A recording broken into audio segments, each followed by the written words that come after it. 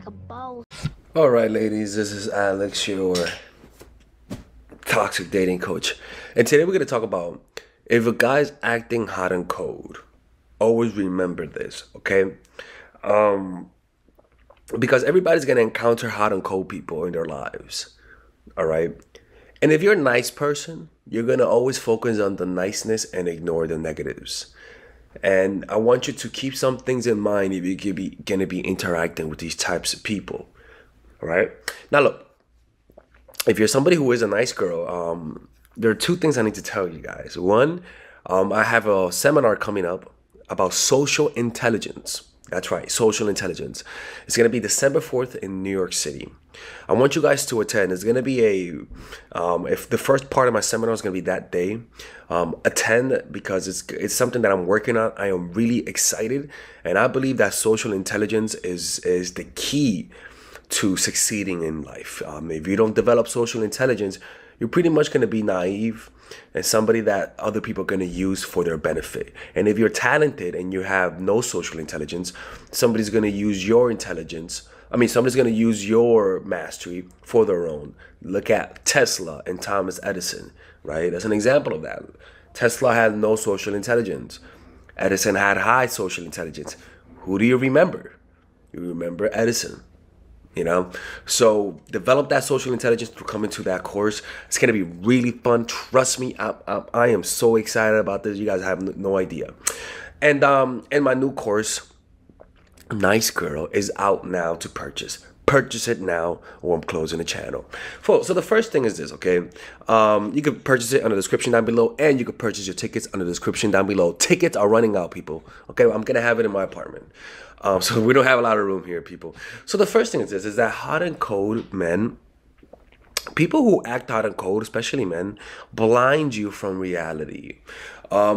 Because when somebody's acting hot and cold, what they're doing is that they're making you emotional. And the reason why they're making you emotional is because you cannot predict them. What you cannot predict naturally makes you more emotional. How?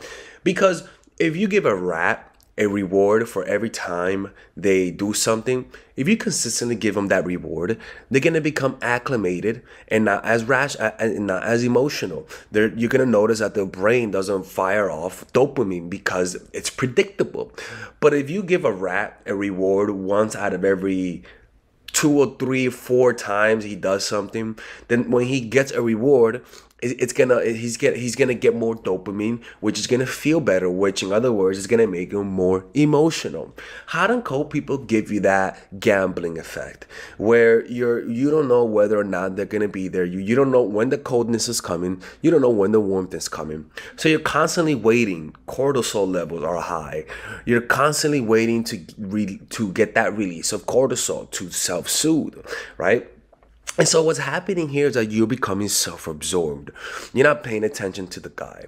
You're not noticing how he's manipulating you. You're not noticing him changing. You're becoming self-absorbed, essentially. Your rationality is your number one tool. Your number one tool to survive. Because for women, men's responsibility is to lie about their value, and women's responsibility is to be able to identify a false advertisement. But if you're so self-absorbed, always thinking about yourself, always feeling insecure, which is nothing wrong with that, but if you're constantly in that mode, you're going to miss out on signs of manipulation. Because you have to understand this. The Maslow hierarchy of needs puts your physical security as the number one thing to focus on. If you don't feel safe, you're not going to think of other things. You're not going to think of higher matters, right? In the same light, if you feel insecure, you're not going to pay attention to people's nonverbals. You're not going to pay attention to somebody changing. You're not going to pay attention to the subtle things that reveal manipulation because you're insecure. And when you feel insecure, your number one thing is to remove that feeling of insecurity, right? So by turning inward at somebody also is an unconscious sign that you feel like they're high value. Naturally, if you make somebody feel insecure, if you make somebody feel like just insecure through hot and cold, they are unconsciously saying that you're high value because you only feel that kind of insecurity in the presence of somebody who's high value for the most part. right? So that's the first thing. Remember, is that tolerating hot and cold behavior will get you emotional, will make you irrational, will make you act out of character, and you pretty much shut yourself off from the world because you're trying to fix this issue from within. You're feeling turmoil and you don't like it, and so you stop reading people, you stop observing people, and that's your number one power, which is your empathy as a human. The second thing to remember, so what I'm trying to say is that you just lose your ability to empathize. I mean, essentially. The second thing to remember is emotions create impulsive patterns that cannot be controlled. And those emotions become predictable. The easiest types of people to control and manipulate and predict are emotional people. Emotional men and women, people who have high egos. You can easily predict their behaviors. So when somebody likes you, it makes no sense that they're randomly cold with you. It makes no sense. You gotta understand the logic behind liking somebody. It's a compulsion. It's like if you're addicted to weed, there's no such thing as hot and cold with weed. You're always gonna smoke. Like there's no such thing as we saying, oh, why is Delexus being cold with me? Like, oh, yeah, no, motherfucker. There's no such thing as that. It's like when you smoke weed, you're consistently addicted to it, so you're gonna be consistent with it. You're not gonna be hot and cold. You get what I'm trying to say? So if somebody professes that they like you and they're acting hot and cold, listen to me. That makes no sense. It makes no logical sense. Remember, when you like somebody, it's an emotion that's so intense that you cannot control yourself. So you're gonna be predictable. You're gonna be predictable. Unless you watch my channel and you've learned your lesson through losing somebody, which is rare that people learn their lesson, the only logical explanation is that they don't like you that much. And that's how people act when they don't like somebody. When I don't like a girl, I'm inconsistent. People, that's just how it is. Stop trying to rationalize it. A hot and cold guy doesn't like you that much. And if he does like you, is that the type of love you want to have in your life? Somebody who's inconsistent? What kind of relationship you're trying to repair from your past? Oh, wait. Yes, most likely you're trying to repair a relationship you've had with somebody in your past who was hot and cold. That's why they're triggering you.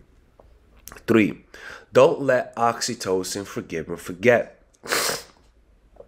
Remember the coldness. They say more. In other words, oxytocin causes you to forget the things that people did to you that are negative.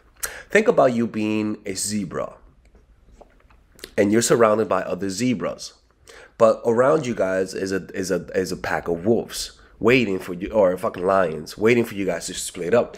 Let's just say one of your zebras bites you in the ass and then your other zebra buddy kicks you, right?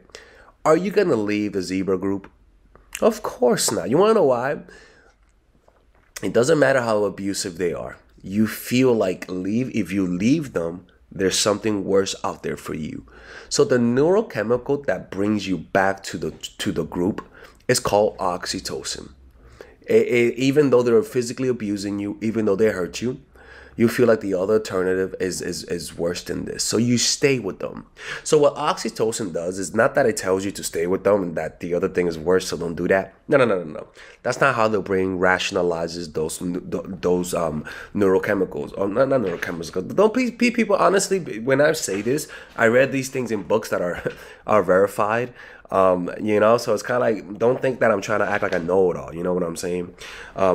So when you feel those emotions, you don't say, the zebra doesn't say, oh, like, I'm not going to go out there because the fucking lions are going to kill me. No, what the zebra feels then what the zebra feels is an emotional desire to return to the group, even if they're abusing them. And we see that in relationships. We see that with friends. We see that with families, right? And so what oxytocin does is that it motivates you to forgive and forget. All right, ladies and gentlemen, if you guys ever want to learn how to use your feminine energy to influence people, learn how to use your masculine energy to become more assertive, and also learn how to blend both energies to improve your dating life, your spiritual life, honestly, your relationship life, your family life, your career life, this is the course for you. If I had to make a course for my nieces, I have 2 nieces. One is 8, 19, and one is 14, 15. 16. Holy shit. Oh my God, he's a bad fucking uncle. He's a bad uncle. Get him. Shut up, Melissa. You should get this course, right? And this is the course that I will make for them. So, for example, watch the curriculum, right? In the first week, we're going to be showing you how to establish a strong masculine foundation without letting it hurt your feminine energy. This masculine foundation is a source of who you are, right? It's your bodyguard. Without this, whatever feminine energy you create will be destroyed by the outside, because your masculine is your shield. So we'll talk about goal setting. We'll talk about how to develop a serious attitude. We're going to be talking about how to use more logic, how to use more goal-oriented behavior. It's more how to be a man. Now the next one is how to embrace the feminine energy, right? This one would teach you about how to minimize excessive masculine traits, developing self-awareness, healing abundant feminine energy, regulating your emotion, mastering voice qualities and facial expressions, surrendering control, and allowing pain to be felt. This is honestly, this will supercharge, like Kaioken, your masculine energy. After that, we have femininity in the workplace, and how to be feminine in the workplace without letting people take advantage of you, and the nuances of how women on power should behave versus women who are subordinates in the workplace, and even the dress code. This is based on psychology, people. It's kind of insane. I'm actually excited about this one. The next week, we talk about navigating the labyrinth of male and female friendship, and this a lot of women find confusing, so we talk about that. And how to identify envious friends, how to identify the good friends, how to keep male friends, and how to keep female friends. Week 5, we talk about how to release the burden of the past and stop and destroy mental projections. This is actually really powerful. And then week 6, we talk about how to increase your observational power so that you could read people better. And we have a bunch of bonuses. The course starts at $99, and you guys can pre-order the course today at $69 before it goes out. If you're watching this, most likely I'm in the meditation retreat, so most likely I will be praying for all of you guys.